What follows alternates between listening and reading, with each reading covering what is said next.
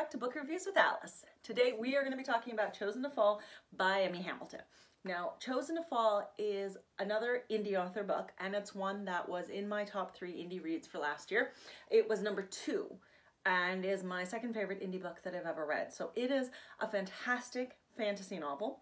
It is a YA, but it is aimed at older YA, so like 15 plus because of the mature content that you will find in the story. Our main character is Feyre, I think is how you say it, and she is a princess.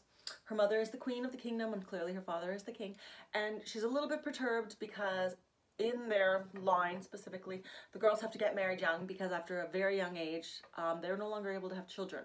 So the important part there is they need to get married young so that they can have their heir, otherwise they're never going to have an heir. So while they live for a good long time, they do have to make sure that they carry on the family legacy and carry on with that. So we're meeting this girl who is trying to accept the fact that she's magical, obviously, because it's fantasy. Yay!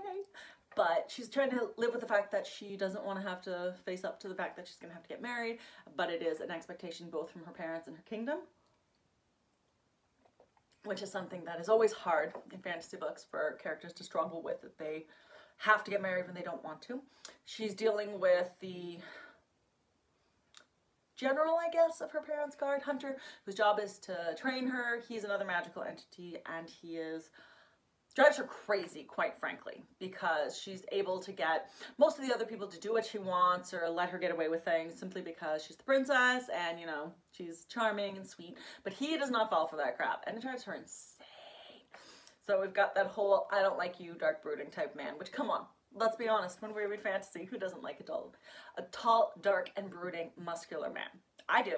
If you don't, well, that's okay. But it's in this book, so be prepared.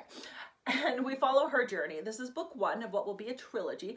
Book 2 is also out right now. I haven't read it yet, but when I do, I will add it to the reviews, naturally.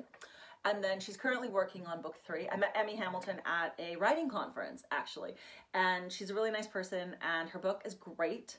I think one of the reasons I liked it so much is that the editing in it was impeccable. So when you read the book, not only does it have really cute little chapter drawings and things like that, but you can tell it was really well done with edits. And so the story flows, the words are written lovely, everything makes sense.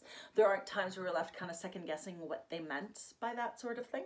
I will admit I predicted quite a few of the things in the book, but you know what, as a writer, I feel like I predict half of every book that I read, at least, to the point that my husband does not let me watch movies with him anymore because I always give away the ending a quarter of the way through the movie. So that's probably more of an Alice thing, and you should not take me predicting things as a negative impact on a book at all. But I really enjoyed this. There's a bunch of fun side characters, Nellie, and Nellie is a younger side character who is a little bit mischievous, and a lot of people really like her as a mother of a person the age of Nellie. I did not love her character as much as other readers did, but that's okay. When you're living with a Nellie, it makes sense that you're not as attached to them. But her lady's maid was really wonderful. All the characters in the book are a lot of fun, and so this is a really great read if you enjoy fantasy and you enjoy that whole arranged marriage type trope where you have to get married and save your kingdom and that sort of thing to stop the brink of war that's coming. By all means, check this out. It also is called Chosen to Fall because there has been a very clear message sent through this family line that there is going to be a chosen one that's going to come and like save everybody, and everybody, Feyre has pretty much been pegged as that person, which is a whole nother thing that she has to live with on top of everything else going on, is the fact that everybody is like, yes, chosen one, and she's like, thanks for that. So I felt like we got a little bit of reluctant hero happening in there as well. So, yep, like I said, if you like YA fantasy and, oh, there's a little bit of spice in it. It's not excessive, but that is the reason that it is 15 plus, is there is some intimate sexual moments, we'll say. So that is why it's 15 plus. That's why my book will be 15 plus. So, yep, definitely check it out. It's a blast, and you can find it online on Amazon or on Emmy's website as well. So thank you for sticking around for my review, and I hope you have a great day, and we'll see you next time. Bye!